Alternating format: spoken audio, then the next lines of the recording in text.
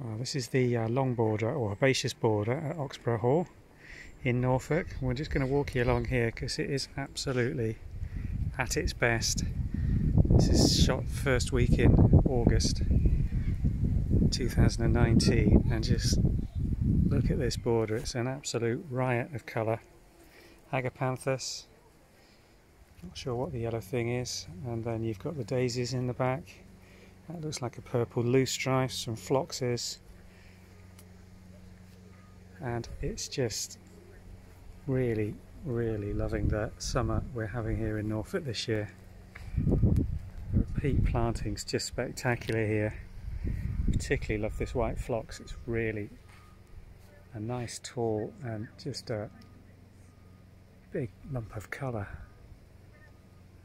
And lilies in the background.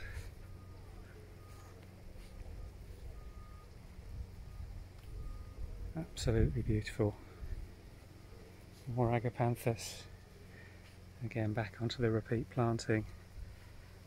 Just giving an absolutely spectacular effect over the course of around 50 metres.